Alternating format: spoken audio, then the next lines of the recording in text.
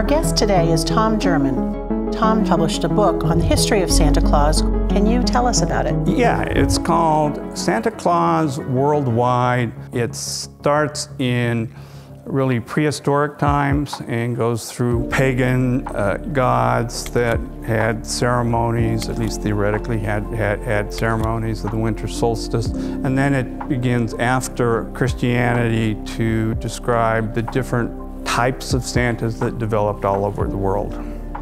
I noticed that the book is very carefully documented with detailed footnotes and citations to sources. Isn't that unusual in a book like this? Historians, and especially pop culture writers, tend not to document their sources. I spent 35 years as a lawyer, and a lawyer writing a brief for a court puts a citation after virtually every sentence. And so my view is, if you don't have the sentence there telling the reader where you got that information, then it's not really very good. So I went through and made sure it was thoroughly documented. Isn't it a little strange to be talking about the accuracy of the history of Santa when most people over the age of, let's say, 6 or 7 would probably tell you that Santa doesn't even exist? Santa, in my mind, and really I define him in the book as the personification of Christmas, or the Christmas spirit. And that clearly exists just as much as the American flag personifies the United States. It represents our country, and Santa represents the festival of humanity, as it's called by some authors. In researching your book, did you find any errors in the existing history? First of all, it's conventional wisdom that Saint Nicholas was a 4th century bishop and that he was the original Christmas gift giver. In fact, there were Christmas gift givers who were pagan gods, such as Odin or Berkta, before St. Nicholas ever got involved. Another inaccuracy promulgated in the 1950s by a Berkeley history professor, Charles W. Jones, and he wrote a history in which he ventured that Santa Claus was actually created by the author Washington Irving. That got published, and for the next 60 or 70 years, everybody who wrote about Santa copied what he said. But in fact, if you look carefully at what Professor Jones did, he was working with the wrong edition of the book. So he was off, but in 70 years, nobody seems to have noticed that, including some very distinguished history professors. Another inaccuracy that you'll find is the idea that Clement Clark Moore was the son of the president of Columbia College. And he wrote Night Before Christmas without a title, without any attribution, in 1822. A year before Moore wrote his poem, there was a print shop just yards literally from his winter home in southern Manhattan that published a book called The Children's Friend. And The Children's Friend had the entire story with illustrations. The knowledge that this book existed, which once you have the book you can pretty clearly see that Moore copied it, was lost in history until the 1950s. The title of your book refers to St. Nicholas and other holiday gift bringers. Can you talk a little bit about some of those other holiday gift bringers?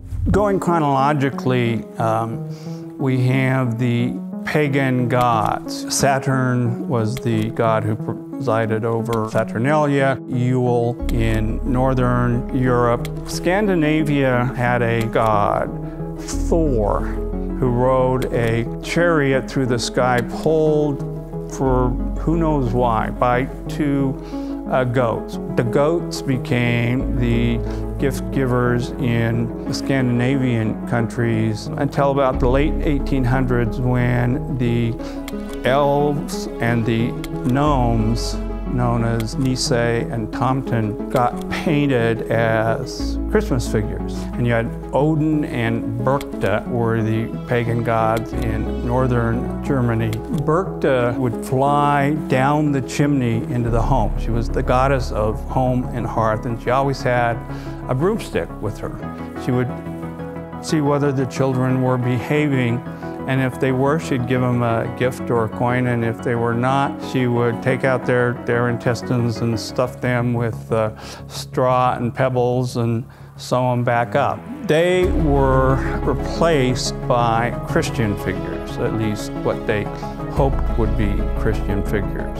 St. Nicholas is essentially Odin with a bishop's robe on. Now, St. Nicholas always had an evil helper, or virtually always. These were basically satanic figures. They had animal parts like horns. They had Krampus in particular had a tongue that was about this long and all red. And his job was to be the disciplinarian. People of Holland essentially created out of whole cloth a character named Santa Claus.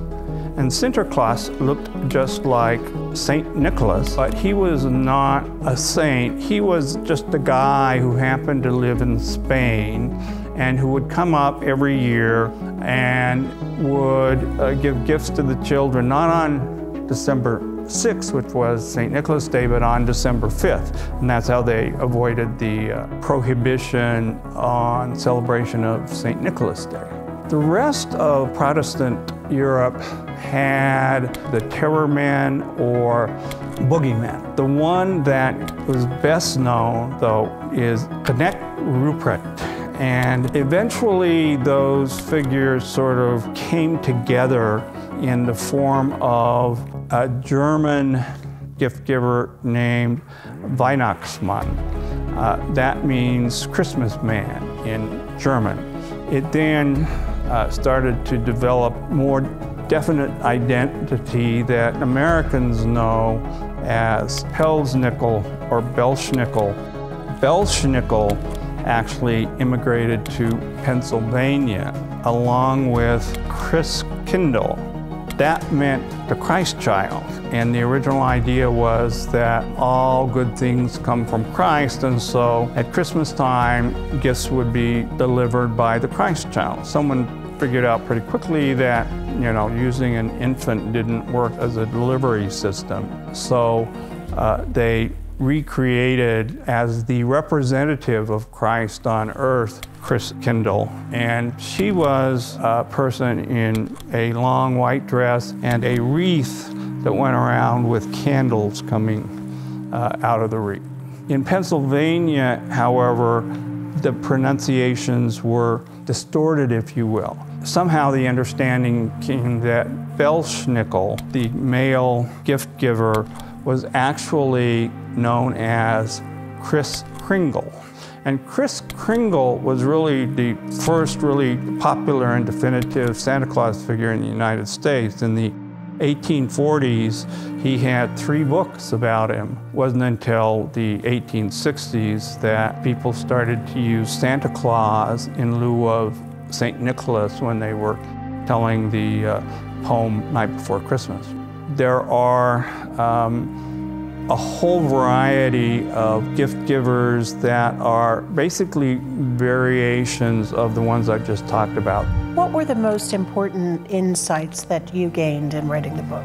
One insight that I thought was important was that no one invented Santa Claus. He evolved from prehistoric times, through pagan times, through the Middle Ages, through modern times, really without anybody's help. A second insight that I gained was that Christmas is not a day, it is a season. People tend to think of Christmas as the date Jesus Christ was born, on December 25th, which was never the day he was born, but put that aside. In fact, Christmas has always been something that started with an agricultural festival in November or December. The Romans called it Saturnalia. We call it Thanksgiving. You go through when you have the sun god in ancient times, Jesus Christ in more modern times, have a birthday celebration. You then have a New Year's celebration that was in Roman times called Calends. And that's how you have this 4 or 5 week celebration in Rome. And we really have that same celebration in our own lives. We just don't get all those days off. But I think that's an important thing to remember. Can you talk a little bit about why celebrating the winter solstice and now celebrating the Christmas season is so important for the psyche of people? The ancient pagans who celebrated the winter solstice, for them, midwinter was a terrifying time. The sun seemed to be disappearing. All of the plants seemed to be dying. The cattle that were raised couldn't be kept over the winter because it was too expensive in terms of grain to feed them. So they had to be slaughtered. And most importantly, it got cold and it got dark and it got very scary. I mean, in the northernmost parts of Europe, the winter solstice is not the shortest day, it's the middle of a month-long night. And there's no lights, there's no modern entertainment. But what they did have was they had free time because they couldn't do anything. They had the beer and the wine and the mead that they had made with the fruits of the harvest. They had fresh meat for about the only time all year.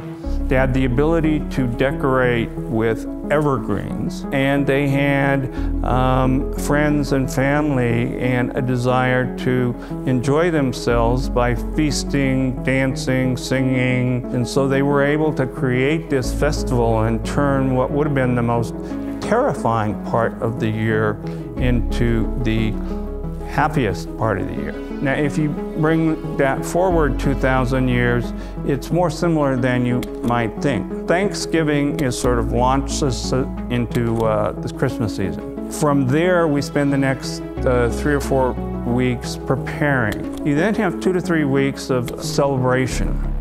The feasting, the drinking, the visiting, the presents, all of that. And then by the time you're done with the whole thing, you're in the middle of January. At that point, it's actually starting to get lighter again, starting to get warmer again. The Christmas season allows us basically to take that 3 months of dark, awful weather and nothing to do and to make it the best time of the year. It's ingenious. Thank you so much, Tom, for sharing your insights with us today. Well, thank you. I've enjoyed it.